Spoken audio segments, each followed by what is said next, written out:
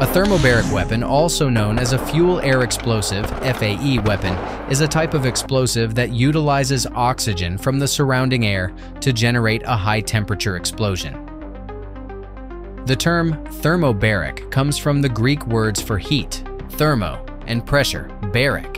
Thermobaric weapons work by dispersing a cloud of flammable material or aerosol into the air and then igniting it. The initial explosion creates a blast wave that compresses and heats the surrounding air, creating a high-temperature explosion with a longer duration and higher energy output compared to conventional explosives.